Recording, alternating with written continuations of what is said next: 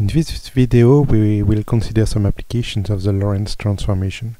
In particular, we will show how we recover time dilation, space contraction, and relativity of simultaneity using a systematically Lorentz transformation. So we will use standard representation where the S frame is at rest and the S dash frame is moving in the x direction at the velocity v with respect to the S frame.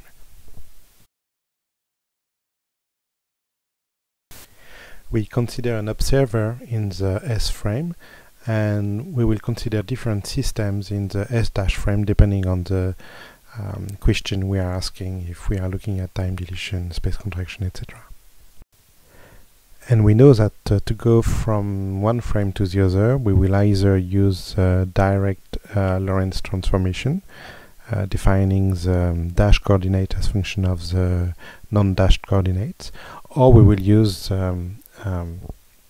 inverse Lorentz transformation, defining the non-dashed coordinate as function of the dashed coordinates. In every situation, we will consider two events, and we always can choose the first event to be at the origin for both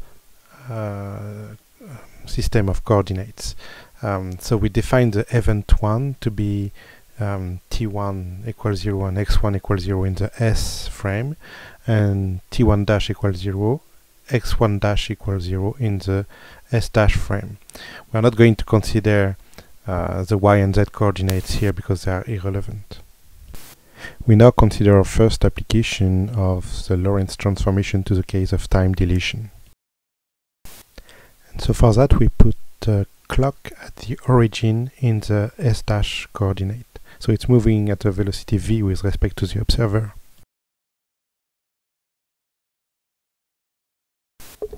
We now need to define our second event. So the clock is not moving in S dash, therefore it's still at x dash 2 equals 0 in the second event, and the time has moved by the proper time t dash 2 equal to the proper time tp. And what we want is the time in the S coordinate, because that's what we will define time dilation. So the time t2 of the event 2 in the S coordinate is defined from the inverse Lorentz transform, and simply gives t2 equal gamma t dash 2 plus v x dash 2 on c squared, but using the fact that x dash 2 is equal to 0, so this simply gives gamma t dash 2, which is our time dilation result because gamma is greater than 1.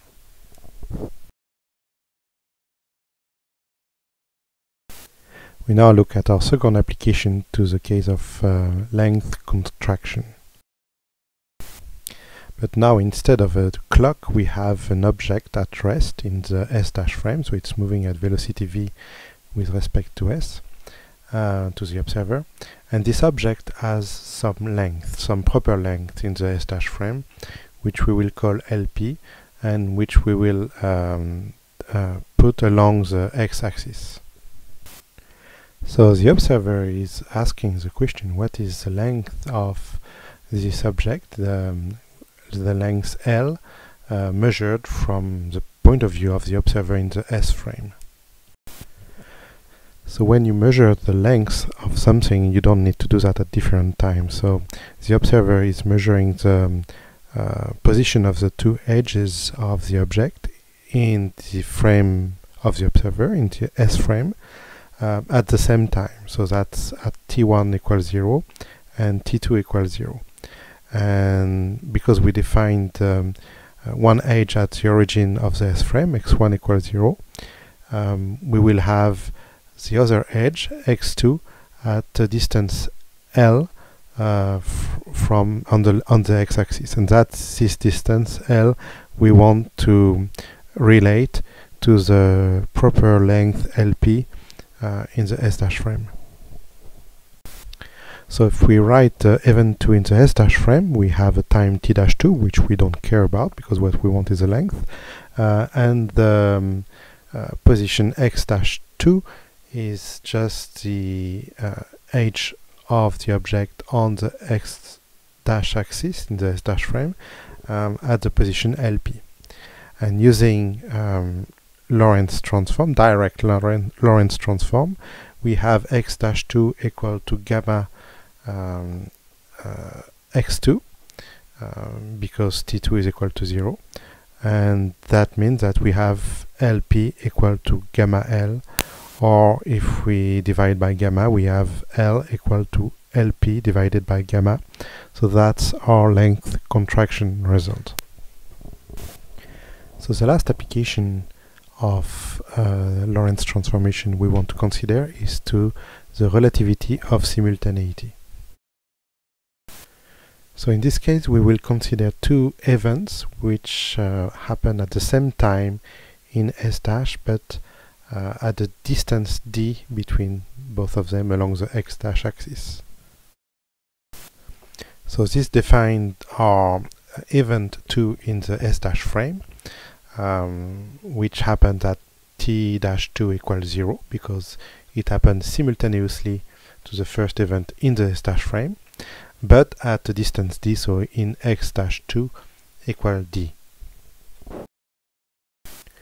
And now the observer is asking the question, at what time t2 does the event 2 happen as seen from the observer, that is from the S frame.